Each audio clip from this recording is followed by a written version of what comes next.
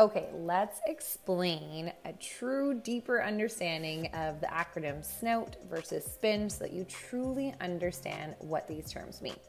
So to do this, what I need you to do is you're going to draw a box with 4 squares. You're going to write actual on the top and predicted on the side. Now, with your actual, you're going to draw a positive and a negative, and again, with predicted, a positive and a negative. So, putting this all together, if someone actually has the disease and the test predicted that they did, this is called a true positive. Again, if they actually had it and the test predicted that they didn't, this would be a false negative. If the test showed that they actually didn't have it, or they actually didn't have it and the test showed that they did, this would be a false positive. And last, if they actually didn't have it, but the test showed they also didn't have it, this would be a true negative. Okay, so we're gonna do a tiny bit of math, but I promise this is gonna make it all come together. So when we're looking at sensitivity, remember, if something has a high sensitivity and we get a negative result, this means it has a strong ability to rule out. And this is where that SNOUT comes through, sensitivity, rule out.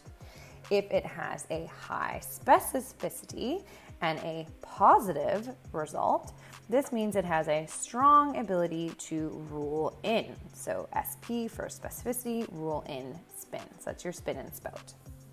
Okay, going back to our picture, if we know that something has a high sensitivity, that means it has a strong ability to show if someone has it. So we would take our true positives and divide it by everyone who actually has it, right? So that would be our true positives and false negatives. And that would give us our sensitivity percentage. Okay, so again, if this is a higher amount and they have a negative test, this means that it has a strong ability to rule out. All right, let's look at specificity. So with specificity, remember what we're looking at with specificity is its ability to correctly identify the absence of disease. So we're looking for a true negative. And then we have to look at all the people who actually don't have it. So our true negatives and false positives. All right, from there, that'll give us a percentage. And that percentage, if it's really high and they get a positive, then we know that this has a strong ability to rule in that pathology.